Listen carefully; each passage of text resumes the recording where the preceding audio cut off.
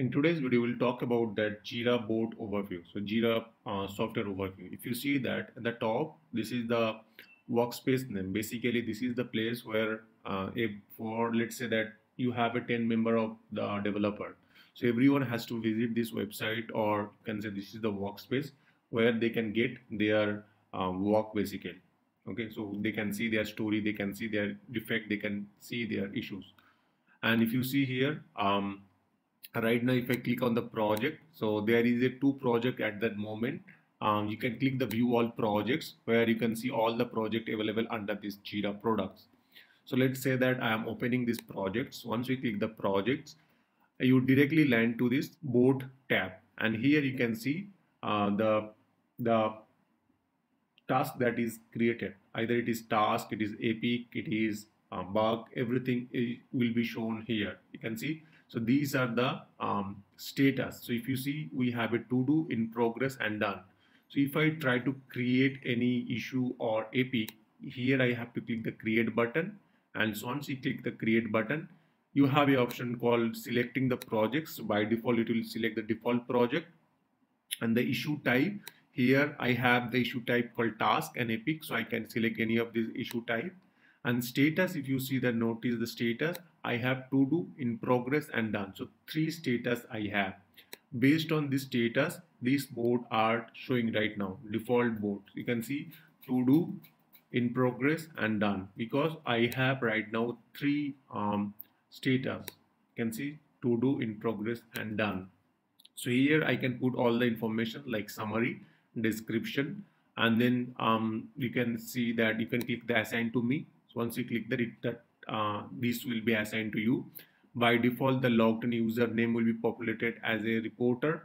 If you want to attach some attachment, you can put the attachment. And if you want to put the block, and depending on any, if it is the stories or this issue is depending on any other issue or other task, then you can define that task name here like that. And this way you can create a issue. Let's say I'm creating an issue called test issue. I can put that any name called test issue. And if you want to tag somebody, or if you want to notify somebody, or if you want to hyperlink somebody, you can put the dollar, and then you can put their name like that. Okay, so it will automatically come like that, their name. At the moment, this Jira board doesn't have any user. I'm the only user who have access to this Jira board.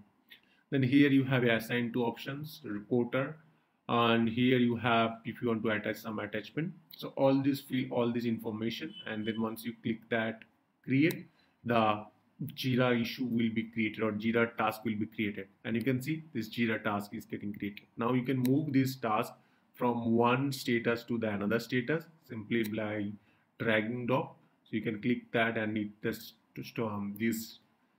it can be moved from one to the another. So this is how it looks like. You can go to this dashboard, and you can see all this dashboard at the moment available. You can create your own dashboard. Any user can create their own dashboard. And once you open this dashboard, you can see this dashboard is showing all these details like assigned to me, your company, Jira, all this, where it shows that all the activity, like all the ticket or task that is assigned to you, all the project that you are belongs to, all the activity that is happening on your company. This information will be available.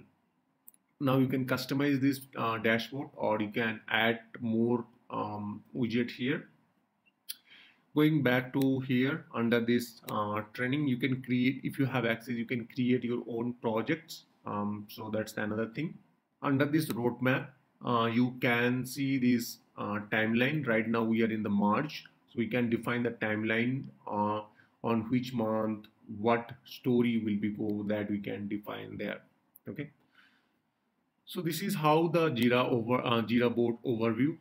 So if you have any question, let me know in my comment section. Thank you very much. Have a great day.